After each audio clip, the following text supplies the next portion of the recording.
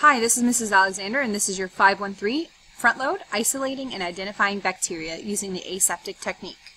We first need to go over the difference between a bacteria and a virus.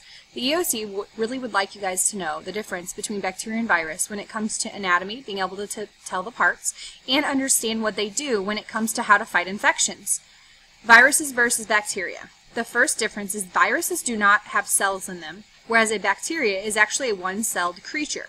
It's considered a prokaryote. Viruses are in their own league. They're not considered prokaryotes. They're not considered eukaryotes. They're their own organism called a virus. You can't kill viruses with antibiotics. If you get a virus, like the common cold, you have to just let it run its course, and you will always have that virus in you. You can keep yourself hydrated, get a lot of sleep, eat healthy, but once you get a virus, your body remembers it. Usually further attacks from that virus aren't as bad, so the symptoms aren't as bad, or the symptoms can stay hidden or dormant in your body and come back up later. For example, chickenpox, you hear once you get the chickenpox you can't get it again. Well, that chickenpox virus is the herpes virus, and it stays within you your whole life. Now, understand, herpes, you probably have heard of that before when it comes to like genital herpes. However, that's not the same as chickenpox. It's the same virus, but there's different simplexes. Cold sores, genital herpes, and chickenpox, they're all the same virus, but different simplexes, different outcomes. So, besides having the virus your whole life, you also need to know that they are way smaller than bacteria. Very, very tiny, which all has to do with what they can invade and how they can kind of sneak in our bodies. Bacteria, on the other hand, you can kill those off using antibiotics. Antibiotics have a variety of ways they work. They can go in and they can kill off the outer membrane of the bacteria, or they can prevent the bacteria from reproducing.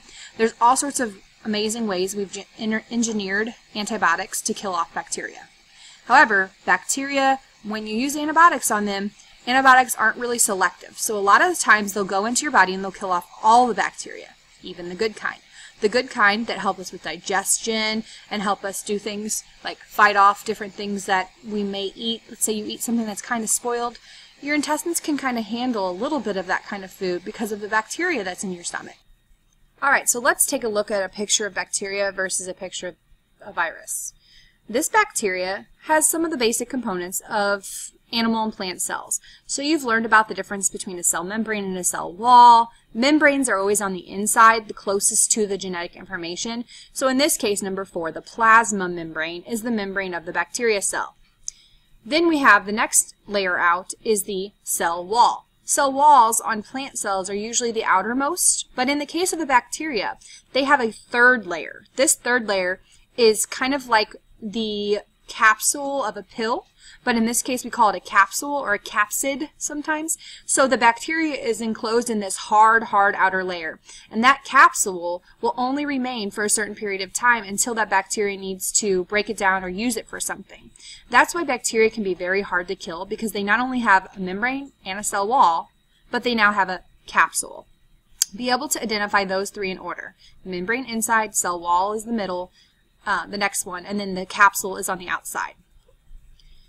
In addition to the 3 layers inside of the bacteria, there's no nucleus, but instead there's this big piece of DNA that's called a nucleoid. Kind of sounds like a nucleus, so hopefully it'll help you remember. That's the DNA without a nucleus.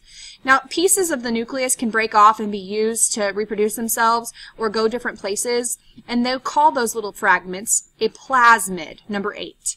Plasmids, you notice there's a couple more plasmids in here, but number 8 points to one. It's just a piece of the nucleoid. And then, even though it doesn't have any other organelles, a bacteria still needs food. And so the ribosomes is how they synthesize their proteins for transcription, translation, and whatnot. Remember, ribosomes are protein factories. Alright, let's talk about the outside of the bacteria. The outside of the bacteria usually has all these little wiggly things. The long ones are usually used for movement, so they can steer or propel the bacteria. We call those flagella or flagellum. That means tail-like. Then you have the little tiny ones that kind of wiggle around. They're like the fingers. They help feel and sense things. And those are sometimes called cilia when you talk about them on an animal cell. But in this case for bacteria, they like to call them pillae or pili. Kind of rhymes with cili or cilia. Or fimbriae. I like to think fimbriae like fingers. And so they're finger-like. They feel and sense things. They help the bacteria find what they're looking for, be that a host or something to reproduce or eat. That compared to there are a couple different shapes of bacteria. So the one I just showed you looked kind of like a pill or a rod. The correct name for that rod-shaped is bacillus. If you look here, it's the blue one pictured. It kind of looks like a pill. There are other shapes of bacteria as well. Coccus or coccus is spherical or circular-like, and then there's spirillum, which looks like a spiral. Now, if you take more than one of those bacteria and stick them together, then we add a prefix in front of the word coccus or bacillus, and then we get examples like diplococcus or diplobacilli, or streptococcus, staphylobacillus, those kind of things. You're going to need to be able to look under the microscope and tell me if a bacteria looks like circular, spherical, rod-shaped, or spiral, and be able to use these terms to identify. That's later in the unit, though. That brings us to a virus. So a virus, I like to think of a little clone or robot that goes around and infects things. It kind of looks like a spider or machinery. And in the head of that virus is its nucleic acid. Remember, there's two types of nucleic acids, DNA and RNA. Different types of viruses have one or the other, or sometimes both. Viruses can affect all different things, and what viruses do is they go in and they inject their DNA that's in their head into some sort of cell. They make that cell become its slave or its zombie, and so it allows it to do whatever that virus's DNA is programmed to do. This can be really, really bad, especially in the cases of like HIV. HIV, we hear, turns into AIDS. That is a virus that actually goes in and it targets T cells. T cells are our immunity. It helps us fight our infections. So when a virus goes in and takes over our immunity cells, it takes them over and tells them, don't fight any infections anymore. Make more of me. And when you're done making me, blow up and explode. That way you can't work anymore. Viruses are really, really bad. But we've tried to figure out a way to engineer viruses and make them do what we want. So there's this really cool field where we can actually go in and clean out the nucleic acid of a virus and put our own genetically engineered instructions in there. Those instructions might be for somebody to go in and make a certain amino acid or chemical that their body lacks. It could be like someone who's lactose intolerant. We could go in there and help try to change those cells to become tolerant to lactose, or even to fight infections. And so understand that for every bad thing there is kind of in science, we're trying to find a good way to use it. Specifically, we're trying to use viruses for pesticides. It's kind of a cool field.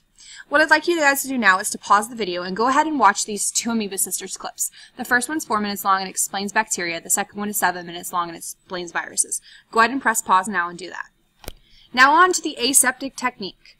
Whenever we work with microorganisms, bacteria, viruses, those kind of things, it's very important that we use rules of the aseptic technique. The word aseptic refers to a procedure performed under sterile conditions. Well, then what is sterile? Aseptic means that we're doing something to prevent contaminants from getting introduced into your laboratory or your sample. Sterile is a word that we use to describe that an item has not been contaminated or it's been disinfected. Usually it's still in the original packaging and hasn't been opened yet. Here are some steps of the aseptic technique. Wear your gloves, your other PPE, clean off your area, disinfect it before you use it.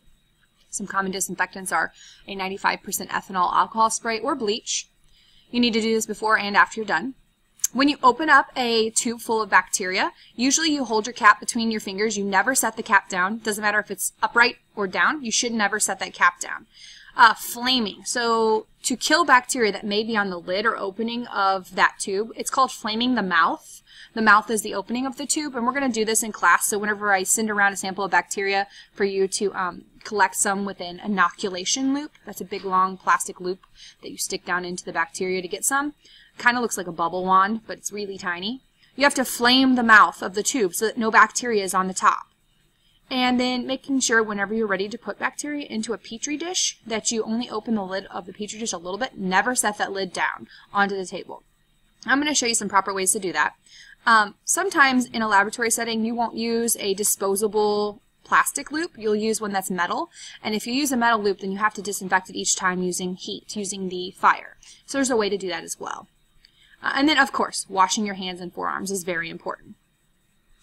Here's a picture that shows you the aseptic technique. I'd like you to pause here and watch that 6-minute video showing you the aseptic technique, or you can come back to it later in the presentation. Step 1 shows that you've opened the lid and you're holding it still. Now you're running the lid, the mouth of the tube through the flame. Step 2, you're using the inoculation loop to get some sample. Step 3, you're reflaming the loop before you put the cap back on. That ensures that no bacteria is now on the outside of the lid for future use. So that way when you're putting it in the fridge, the bacteria can't crawl off and get in your fridge. When you're done, you need to sterilize your loop to make sure all the bacteria is dead. So how do we grow bacteria in order to look at it or to look at what kind it is? We use something called an agar or agar plate, and that is used. It's a nutrient broth. It allows the bacteria to grow on it and to reproduce. And what they usually do is they streak it or they rub the bacteria on in a certain way in order to be able to see individual colonies. Just like colonies in geography and world history, little areas where things grow, where people accumulate, same thing. There's little dots that grow on petri dishes that allows you to see the colonies. I said petri dish, and earlier I called it an agar dish.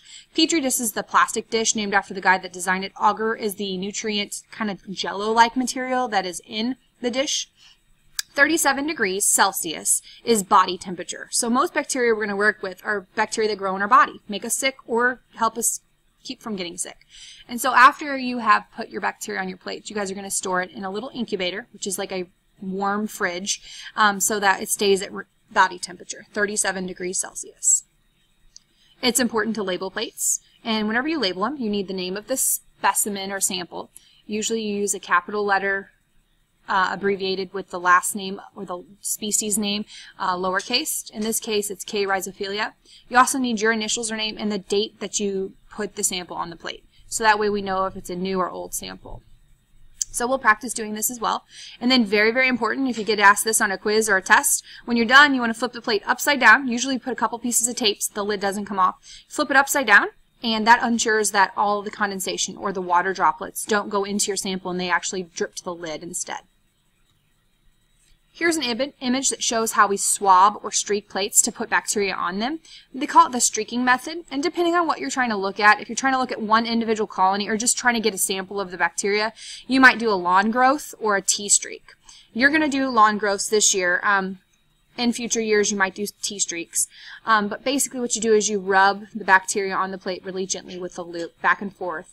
If you're trying to get a sample that's colonized, you have to heat up that loop or throw that loop away and get a new loop each time. Instead of dipping into the bacteria each time, you just kind of streak through what you've already put on your plate. So a lot of times they'll divide the plate into 3 cross sections for the T-streak. And inoculate is the word you need to know. Inoculate means to put bacteria onto something. So if you go to the doctor and they swab your throat for strep throat with a big, long, really annoying cotton swab, and they'll take your bacteria from your cotton swab and they'll go into the lab and they'll inoculate a plate of nutrient agar. And that nutrient agar will sit, and then over a couple days they'll look at your bacteria and see if it's strep throat or not. Pause the video here and watch the plate streaking method. So once you have that bacteria on the plate, you need to look at some things. You can look at the morphology, which is considered characteristics. Some characteristics are shape, margin, elevation, size, texture, appearance, pigmentation, and optical property. You can stain the bacteria and look at it under a microscope, and depending on what color it shows up, that's called gram staining or differential staining. And you can do different chemical tests on your bacteria and see what happens when you add chemicals. We'll get to do all those activities in this class, or at least look at some results. So let's go further into morphology or characteristics. The ones you're going to need to know for me are size, margin, elevation, color, and shape. So if it looks smooth when you look at it from the side versus wavy, it can be flat, raised, or convex. If it's large, it's bigger than a millimeter, the circle or the colony is. If it's small, then it's considered a 0.5 millimeter or less in diameter. So elevation and margins and color. So color is, there's all sorts of colors of bacteria. Red, white, creamy, translucent, see-through. And then we talked about shape earlier in the presentation, if it's rod, sphere, or spiral. That shape you won't be able to see until you look at it under the microscope after you're done gram staining. The microbe library is a great resource that you can go to look out and find more about each of the microbes. And then there's some awesome plate streaking techniques that I'd like you guys to go in and try on your own. Here is a Michigan State University's virtual interactive bacterial laboratory. Please go ahead and click on it and take some time and do this simulation. Ask me in class if you have any questions.